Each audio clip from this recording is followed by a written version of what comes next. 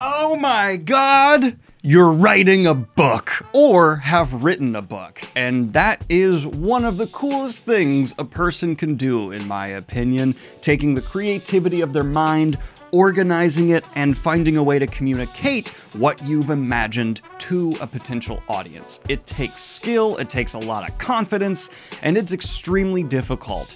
And it's the easy part. How to make your book blow up, or how to market it, if we're going to not clickbait the title of this video, which I most definitely will because that is my job, and this is going to become your job. Now, I want to make one thing very clear up front. I am not using my experience for publishing my own books to try and tell you how to then market yours. YouTubers do not need to worry about this video. They have built-in marketing that is free for them and far more valuable than pretty much any other marketing available for most authors. We have people who are interested in what we do, so we just have to tell them what we have done, and a certain percentage of them will buy it, a much higher percentage than most other crowds. So if you're a YouTuber watching this and you needed advice, do that.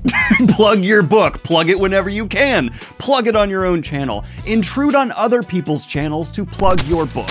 Whoa, are there goblins in my house? YouTubers plugging books? Why is Daniel cutting to me for that? I certainly don't plug my On Writing and Word Building Volume 1 and Volume 2, which includes all of my writing and word building discussions, plus a ton of... This is not a time for you to plug your book. That's a bad Tim. Don't worry, at no point in this video am I gonna say, get 100,000 followers. I mean, if you can, do, it won't hurt, but that's not the approach I think most people can take. I am basing the advice in this video off of talking to many other authors who have found success for their books through just grinding or intelligent strategies I really appreciate, and just researching the industry for the last 5+ years that I've been making content for science fiction and fantasy. And the end result is the 3 parts I've broken this video into to help you market your book. Why 3 parts? Because YouTube algorithm, and that is my job. Thank you to today's sponsor, Galaxy Lamps. Galaxy Lamps is kicking off the start of spring with their Easter sale. All products are half price, with an additional 20% off. Not only that, you will have a chance to be one of only 10 winners picked from among the Easter sales to get the new limited edition projector, worth almost $200, completely free, before it goes live on the website. Now, I'm a huge fan of Galaxy Lamps. Kayla and I love using ours at night when we fall asleep. The app allows us to control the brightness, rotation speed, color combinations, and even set a timer.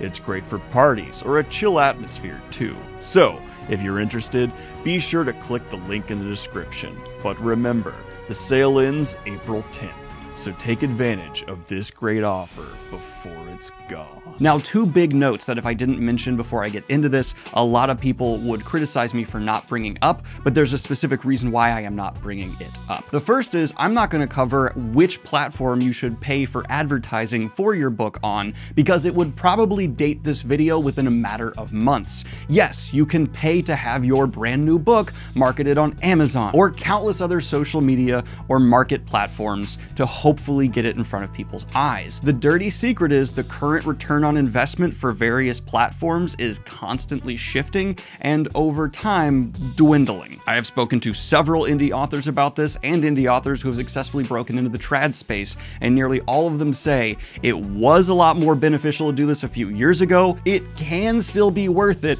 but which platform is the best to do it on is something that's going to change. You are going to have to do research for the current time you're releasing your book in or marketing it to find out which one you should go with. I'm sorry, I just can't tell you which is best because I don't know when you're watching this video. The second big note before we get into the 3 parts is agents. If you can get an agent, awesome. Follow their advice, trust them if they're a good agent, but of course, keep an eye on them and don't just stop your grind for promoting your book altogether. That would be bad. But I can't really address agents because I've never personally worked with one. It's still an area I'm a bit ignorant in, and once you have an agent, you should probably listen to them over some YouTube video by some asshole online. But a lot of people don't want to go the agent route, and some people can't get an agent. There is more competition for agents' attention than ever, and that is why the 3 parts are going to be really important. And there is actually one final warning, not note, warning before we get into it. There is currently a strategy as of releasing this video that could date it if it dies off or make it more beneficial in the future if this trend continues to take on that I am cautious of. And that is releasing chapters of your book instead of the full book at once, and then as you are writing, editing it and feeding into a crowd that hopefully builds as you release chapters. All I can say about this is it clearly has benefits. Some people are finding great success with this strategy, and some people are finding audiences that are pretty mad at them, because if you're unable to deliver chapters on a consistent basis, people can wonder why they're sticking around if it seems like you're just going to drag it on forever. It's like you're almost volunteering yourself for some George Martinism type resentment from your crowd if you're unable to deliver fast enough and you can't even say, hey, I gotta finish this whole book. What you have to say is, I have to finish this next chapter, which they shouldn't be, but some people are less forgiving on. It's a high risk, high reward strategy in my opinion, and with how much publishing is going to be changing in the next few years, it's not a topic I really want to make a lot of this video dedicated towards, because for all I know, by the time you're watching this video, it's become commonplace for people to edit their book after it's released and change plot beats or something, which is, yes, genuine plans I have seen various publishing platforms put into the works. Publishing industry in the next 5 years is going to be wild. Yes, this is not something that is entirely new for publishing. The Hobbit even had a plot element changed for The Lord of the Rings later on. Books have been changed before, and even in, as someone mentioned, long-form fan fiction, it's common for authors to have taken feedback and then immediately changed things. But it seems like the publication industry, with the internet becoming so powerful for all aspects of it, could soon try to commodify in some way an author's ability to make changes in hindsight, make it more commonplace, and then use that to sell readers to maybe go pick up the latest edition of a book they have already read. I have no idea. It's something that really freaks me out, and because it's something that is already commonplace in some areas of fiction but not others, it's something I'm unwilling to predict its success in the wider publishing space. If I had to, I'd say it's going to get a very negative reaction at first, but if it's pushed hard enough, could over time become standard. I don't know, so I'm not going to speak on it. But finally, that brings us to our 3 tried and true tips that I think will stand the test of time to help you find a following or explode in some sense for your book's marketing in the very combative current state of self-published marketing. Now, the first part of this video actually has 3 subparts. I'm great at structure, y'all. But luckily, all of them can be summarized as develop 3 different pitches for your book. Why would you need 3 pitches? Well, because I find there to be 3 different circumstances you'll be asked to pitch your book. The first is the ultimate elevator pitch. I like to think, make this short enough to fit in a tweet. Yes, really slim it down, so it's just something you can literally copy, paste, bam, respond to someone with, and it is so fine-tuned and just perfectly structured to have an introduction to what the base premise of your story is, some kind of hook to interest someone beyond the base premise, maybe a mention of some main characters. Really, this just comes down to the most enticing you can possibly pitch your story as in the least amount of characters possible. I don't think this was required a few years ago, but on social media platforms where people are scrolling and not reading a full paragraph even before just their eyes glaze over and they move on to something else, it has become more important than ever, in my opinion, to have even just an opening sentence of this short pitch that is going to make people go, And please do not wait until you are finished writing your book to develop these pitches. While you are steeped chest deep in your story, I find you able to figure out the most appealing parts of your narrative. So I think if you are still actively writing your book, you should be thinking of various moments in the story, concepts within the themes or the setting that are enticing to you specifically, or you think would be enticing to your core audience, and be sure to take a note to include that in the elevator pitch or the tweet pitch. The second I like to call the professional email pitch. This is one that you would be comfortable sending off to a potential agent, or hell, if you want to take a big shot here, publisher. And this should not only have the enticing points of the first pitch, but also tie in some of the wider appeal, market research you've done, stuff along those lines, to make whoever you're trying to pitch this to, who is actually tied into the industry, understand that you think there is some genuine potential for this to have market success. There are people out there who read dinosaur porn. There's a market for your book. You are just responsible for finding it. Cyberpunk is huge right now, so you can talk about and relate it to the fact that cyberpunk as a subgenre has been blowing up. Maybe you have specific knowledge or research within an area that has been tied into your book, meaning that you as an author will have insights that most other people writing about how a dam bursting could destroy a village than other writers could. That means you're gonna be able to write it viscerally and impactfully, and that could make an agent go, oh, this person might have some details. Let me read this real quick. And this also kind of nicely ties into the third pitch, which is the passion pitch. This is for if you have someone who has asked you specifically, who's not necessarily tied into the industry, but just someone who has genuinely expressed interest in your material. You are not worried about being constrained by a character limit, and you're not trying to pitch to someone who's necessarily industry related, but you want to personally make a connection to your work and show how you are connected to it, to then make the reader go, oh wow, this person's really passionate about this specific topic, and I want to read what that passion brought. Because people across the spectrum of society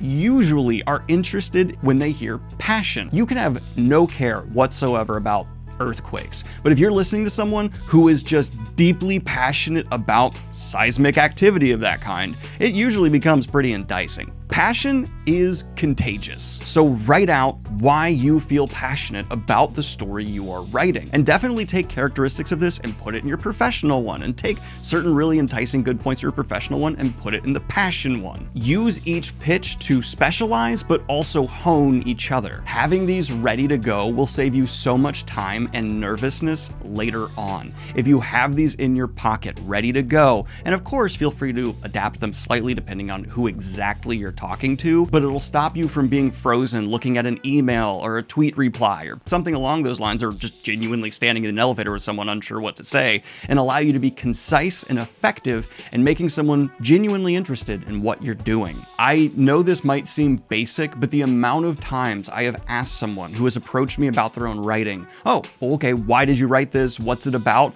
And the response I get is just, well, I think it's good because, stop. You don't want to come across hesitant, you want to come across confident, and you want to come across well-researched. This might sound stupid too. Practice giving these pitches. I mean, honestly, you're putting on a bit of a performance when you're trying to get someone to pick up your book like an actor does in an audition, and those people practice in the mirror, and if you are nervous talking in front of people, maybe you will be too. Practice pitching. It's okay. It's not that weird. A lot of people do it in various industries, and it could actually make the difference between someone thinking, this is just some schmub who's written some fanfic and trying to pick me up, versus, wow, this person's coming across confident and they really care about this and they've put a lot of time and effort into it, and it's tied into their professional career.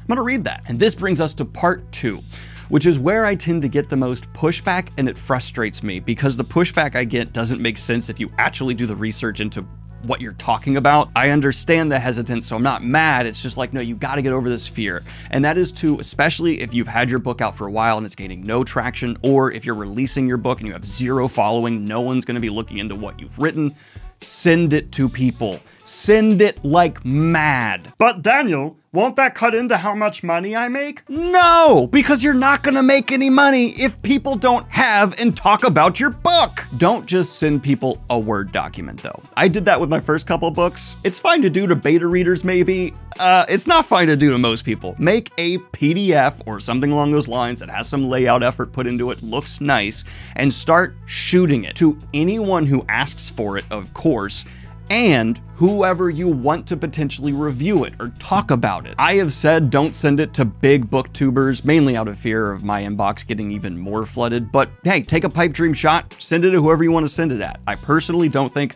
a lot of the big booktubers will have time to get to it, but I certainly have had people send me an effective pitch in an email that made me go, oh, okay, that's interesting. And it pushes through because it seems like they had a lot of effort put into the pitch. And when you're sending it to a booktuber, in my opinion, or a book talker, do the passion pitch. Really let me know why you cared about writing this, but also do a bit of a read on who exactly this reviewer you're sending it to is. If they have a lot of connections to the book publishing industry, and maybe they really want to see what the market viability is, tie in more of your professional pitch. Adjust it to the influencer. Oh, that word. I just want to reiterate, if you are having 0 sales, sending it to people for free isn't going to cut into your bottom line. Especially in modern day marketing, when so many books are available out there for free, you want to be as competitive as you can. So find smaller, medium-sized booktubers, book talkers who will be excited to even just be getting a book from someone. Send it out to people who seem to tweet a lot about the books they're reading. Anyone who will potentially give you some traction, help the snowball that can take so long to form to get some momentum behind it. Because really, that's how books get big. Very few books who are not trad published just sell. Sometimes the indie book that seemed to blow up out of nowhere in 2022 and suddenly the author is being praised and heralded everywhere, if you look into it, that book was released in 2017 and they've just been slowly grinding it for ages. And back in 2017, they sent out 400 free copies, which helped that snowball build into 40,000 sold copies if they win the lottery of the indie scene. And of course, there is a subpart to part 2. Network.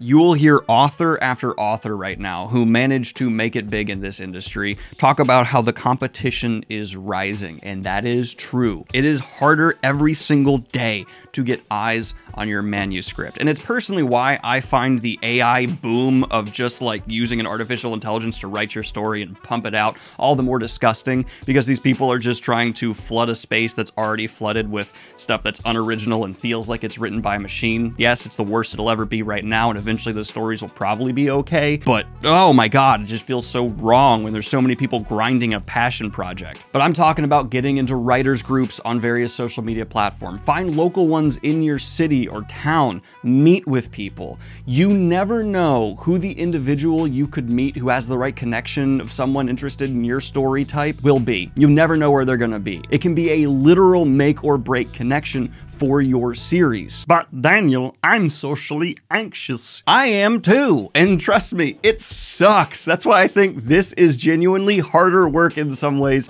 than actually writing and getting the damn book edited. Because that can be a pretty isolated task, and then you send it off to an editor, you get feedback. It's not very anxiety inducing. But to get traction behind your book, you kind of have to push yourself socially in some ways. And it can feel weird and wrong to be like, here's my book, please read it, please, on social media or in a writer's group, but that's how you get the ball moving. You gotta be able to pitch and sell. It sucks, but in the day and age of social media, it's becoming all the more important for eventual success. But the good news is, in the day and age of social media, there's also more and more groups out there that are looking to promote various indie series. We have authors like Rob J. Hayes that are doing like self-published book lists every month. Reach out to those people. We have YouTube channels like this one that's just putting up free audiobooks from the indie scene. And yeah, I think it's actually a good idea to put up your audiobook for free somewhere, especially if you have 0 traction. Even after I put up my audiobook for free, my paperback sales and ebook sales sent upward because people who read it and like it a lot of the time go, oh, I like that book. I want to have it on my shelf. We are collectors, and so probably is your target market. But this brings us to the most labor-intensive, part 3. Find your audience. It's hard, but there are niches out there for specifically people, most likely, who are interested in your story. I know that sounds insane because you're probably writing like a super specific subgenre that involves an orc that befriends a dragon and they're going off to successfully seduce a world serpent while simultaneously the apocalypse is happening. I'll just remind you though that there are specifically people out there reading fan fiction that is not as well edited as your book is going to be about the One Direction group surviving during the Purge. There are billions of people on this planet. Very likely there are a group of at least a few thousand of them that have gathered somewhere who have an interest that aligns with what you have written. I don't know what you have written, but if you understand how to do keyword searches on Google, you can find fandoms that, let's just say, are super into post-cyberpunk apocalypses, right? Where there's a bunch of people who have cybernetic implants, but the world itself has fallen apart to a point where it's just straight up an apocalypse now. you can find that group. And if you have written a full-length novel for that niche, they might be pretty excited about that because, yeah, they may get some cool artwork, maybe some fanfic written stuff, but getting something that's been edited, has a cover, an author, some real appeal, and a pitch, you can suddenly really get some traction there. If your book is standing outside a dark forest, somewhere in there are your core demographic of readers. Keywords are the GPS coordinates to navigate the internet's dark forest to find them. While you are writing your book, it is so important to build and maintain a list of between 10 to 20 keywords you know will work within Google to help find communities who are interested in this kind of stuff. Many things like that on multiple ends, to them and to you, to put within the marketing or to use when researching how to find these communities. It is literally a two-way street and helps navigate both of you to each other.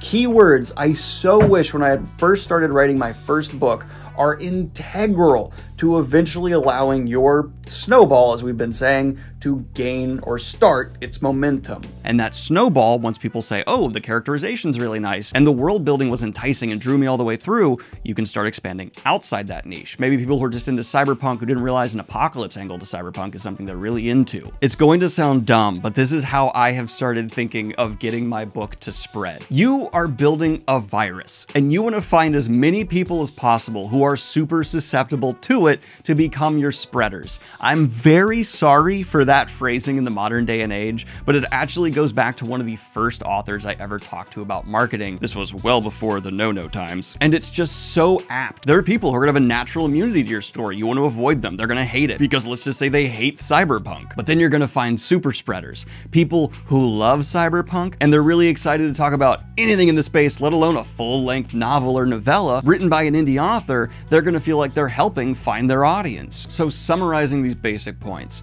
general warning on just releasing chunks because that is kind of an unproven method that seems a bit hot as of releasing this video, but I have no idea how it's going to be received in the long run or how it'll apply to various styles of writing. It's just a bit too unproven for me to be like, do or don't. Hone your pitches. Make sure you have at least 3 different approaches to pitching your book that can come off either as just quick and enticing, super professional and possibly market appealing, or just passionate and very personally connected to you. Those are just the bare minimum 3 that have been very valuable in the long run. Send that book out. I actually did do this a good bit too. I sent my book to at least 10 people a day for a couple of weeks before it came out, just hoping to get as many reviews outside my own audience as possible. Fortunately, because of my audience size, I had a bit of an advantage and more people said yes. You're probably gonna have to grind a bit harder than I did, but it's really, really important, especially while you're even writing it or editing it.